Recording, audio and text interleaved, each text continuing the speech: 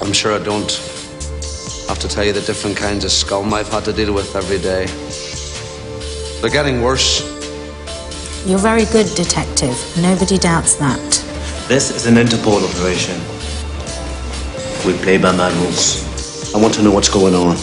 I'm risking my life and I don't even know why. We don't talk to the police.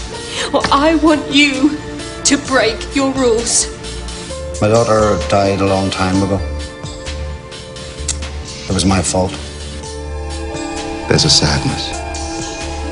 A terrible, terrible sadness. His cover was never broken. Neither is mine. I don't like cops. I'm not a cop.